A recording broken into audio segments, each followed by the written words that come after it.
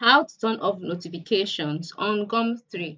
Hi everyone, welcome to this tutorial. In this tutorial, I'll be showing you how you can turn off notifications on Gumtree. Yes, how do you go about this? The first thing to do is to log in into your Gumtree account. Once you are logged into your Gumtree account, you'll be brought to the home page, just like you can see it on my screen. Then by the right side of the screen, that's the top right corner of the screen, you will see cell, you'll see messages, and then you'll see menu. Menu, go ahead and click on menu. Now, once you click on menu, a box will be displayed to you. Then you see manage my ads, messages, favorites, alerts, my transactions, my details, etc. Click on my alerts. My alerts is the same thing as my notifications. You just click on it. Now, once you click on it, currently I do not have any notifications.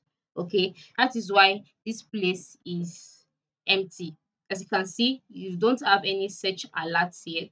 Set an alert, select the set search alert button on any search results page. Currently, I do not have any search alerts. That is why my page is like this. But for you to be able to turn off alerts or notifications on Gumtree, all you need to do is to select the notification you've gotten or the alert you've gotten.